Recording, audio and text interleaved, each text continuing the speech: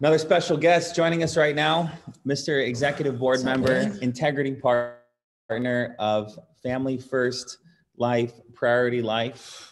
And I've been hanging out with him as well. We had a meeting yesterday. We are in a meeting now. We're going to that meeting tomorrow in Atlanta. And this is Mr. Nick Ayala. So how you doing today, buddy? Good, dude. Thanks for having me. Happy to have you here, buddy. I love it. Yeah, well, try to get the band together, once a week, talk about things that are important. We go over numbers and whatnot. This week we had 37 people over 10K submit. We had 14 people over 15K. Just everything's rolling. 1,000 apps, 302 agents. Just numbers are popping, man. I know you see it from your perspective as well, and I'd love for you maybe share for a few minutes about what your perspective is on what they can all capitalize, because there's a lot of new agents and a lot of our top managers too. So wherever you are, new or not, it's like you have to see. Everyone here sees what's going on with the company right now. It's changed. I mean, it's growing so much faster than ever before. And the majority of that is due to Internet Life Leads. Obviously COVID's helped, but Internet Life Leads has been the game changer. There's no doubt about it. But with that growth comes a lot of responsibility of what you want. Because if you just want to write insurance, there's nothing wrong with that. I mean, go make $30,000, $40,000, $50,000 a month or more writing insurance. There's nothing wrong with that at all, if that's what you want. But the majority of people here or building teams, they want more. They want an integrity deal. They just want more. And if you're not growing at a pace that the company's growing at, for instance, our group right now is very stagnant compared to the growth we're used to for the past few months. We just have been. It's my fault, period. It has to be. And then it trickles down, but we have to look at that and go, what are we doing differently, or what's not working now that was working before? What do we need to change? Because we need to go, we need to run. We need to get people doing these partnerships. We need to get people getting to wherever it is that they want to be. And the way we do that the most, and the way that we have to do that as a company and as FFL America and everyone that's in that organization and our organization is by working together and figuring out how everyone can help each other. And that's the beauty of FFL, but that and the culture that we have. That's what's so great, is that everyone's willing to share, everyone's willing to reach out. And what I've learned when it comes to leading a team is that nothing I do is special. And my job is not to give people all the answers, even if I might have an answer they're asking. My job is to direct people in the direction for them to find the answers, because they're independent and because that's the best way to do it. That's how they learn the most. Your job is to find the information you need to be successful in whatever you're trying to do. All the it's all out there, Grady, all of it. And so when people call me and they have these questions, unless it's something I really have to handle for them, an issue, so they're asking me any other question, dude, I'm going, hey, you should call this person because they're doing that really great right now, or this man or this woman, or call these 3 people. And then once you're done with them, call me back and tell me what they said and let's talk about it.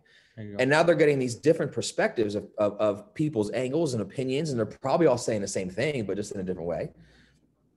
And they're able to put together the information for themselves and really learn. And what's funny is they'll call you back and go, dude, you just helped me so much. And all I did was direct them in the right place to find the information they needed. Grady, that's been the game changer for me. And that's how you're going to be able to build a really big agency if that's what you want. You can't do it by holding everyone's hand and being there for everything. It's hard too, because you want to help. You do. There's no lack of wanting to help, but it's if we fix everything before we teach you how to fix it yourself, you're never going to learn, right? 100%. It's funny because we've been talking about this and we've all done this. If you're building an agency, we've all done this, where it's like, we have these calls, right? These calls are great, but how many do we need? You do one a week now. It's very strategic, because how many calls people need? Because when we're doing all these calls, when we're doing all these trainings, it's like, all we're telling people is, if you don't get on this call, you're not going to make it. This is a lot harder than you think it is. You better get on the call. We're not trying to hurt people. We're trying to go get on the call so we can help. But in reality, what we're doing is hurting them, because we're mentally, subconsciously telling people this is harder than it actually is, when this is the easiest thing you've ever done in your life. Like, we're working with a group right now that just keeps trying to overcomplicate it. I'm like, guys, let's slow down. It's the easiest thing you've ever done. You're getting a lead of someone that asked for life insurance, that filled it out. You just call them, tell them you're coming over, go to the house, don't mess it up, just be a person. It's not hard. And anyone on here that has ran insurance at all at any level here, they'll realize how this is really dumb easy. Buy more leads and book more appointments. That's all you got to do. And building an agency is the same thing. Talk to more people and get out of the way. Get out of the way. be there when they need you, but get out of the way. And that's one thing that I think Andrew's amazing at, because he gets out of everyone's way. He's there if you need him, but he's out of your way. He's letting you run your business, you know? Yeah. Well, you, I know so you're opening, you've got your now 2 Boca offices. Mm-hmm. You looked into one in Nashville before, you got one in Alabama. What I'm getting at is I'd love if you talk about Workspots, and the sense Sean mentioned it for a minute, and our company goal to get to 400 total offices, and how that app is kind of supporting your team. And then additionally, like how many of your guys are taking advantage of lead discounts? Well, the lead discounts are awesome. I can't, like, thank you, Mail Pro, for that. Like, Thank right? you. I mean, it's crazy. Look, the Workspots situation, I think it hasn't changed the company yet because it's so new. Correct. But I think over the next 6 months, year, whatever it's going to take, I think it's going to take the company to the level we're trying to get to. We can't go to $1 billion without some better structure. And the better structure is offices. You know, we have everything else. We don't have the multitude of offices across the country that people need. You know, we were looking at other companies. I'm sure Sean talked about it. Sean talked about it. Andrew was doing it like crazy. It's like looking at these other companies going, dude, we're way better than them, but yet they're out recruiting us, especially young people. They're out recruiting us. How? Why? And the answer was they have that structure of a local office. So we have to get there. And that's why Sean's goal is 400. But I mean, it's like we're going to go so far past that over the next year, 2 years, because Workspots gives people an opportunity, which is really cool for me. I don't mind spending the money to go open an office.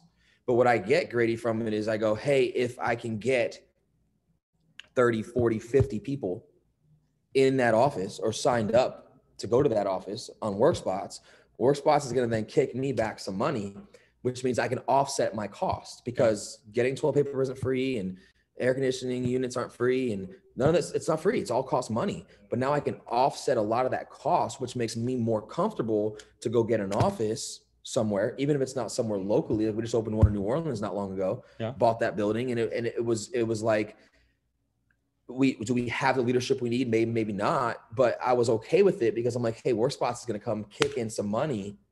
And I can cover a lot of my costs that way. So that's cool. And then the lead discounts, dude, I mean, how do you not get on it just for that? Like, we had an agent, first time Mail Pro did a lead discount. She comes up to me, she goes, I just saved $320.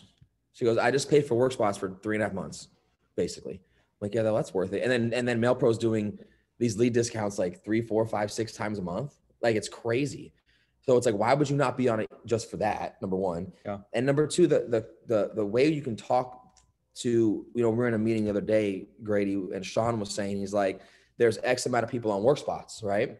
Well, guess what? The differentiation is between those people and the people that are on our Slacks or on just whatever is they're probably actually working, all of them, because they're spending the money on this platform, which means you're dealing now with the producers of the company, and you get to reach out to them on that platform really easily, man. It's super cool. I know Andrew gets in there and he posts about events. We're going to start in our office what we learned from Montalto, third Thursday. So third Thursday, it will be the third Thursday in May, but it's like from 3 to 5, a meetup. And I mean, we're going to get food, and we'll have anyone who's in our local office in Arizona is more than welcome to come in, and we'll have food and meet and greet and meet all, you know, top producers that work out of that office, and give an opportunity to kind of just build more fellowship amongst the local markets. And so that's something that, I mean, came from Ryan Montalto. Yeah. I was like, that was great, Ryan. That was a good idea. So it's something that, you know, we'll probably see, you know, take off amongst other offices. And these are going to become sort of the, you know, we're a very strong-willed, focused company, which is something that we hold ourselves high. We work really hard. I just did Richard's podcast called Weekend Warrior, and the whole thing's about working the weekends. And the thought process, though, that we have the work ethic instilled across, but we can still build community. And that's what I think some of these offices are going to allow. So check Slack. I saw you posted in there. I apologize, I didn't catch your name, but check Slack, check your emails.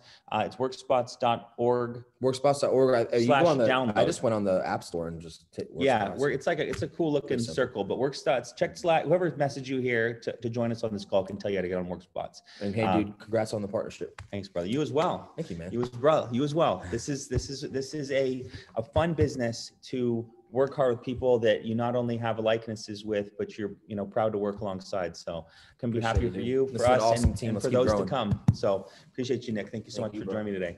All right.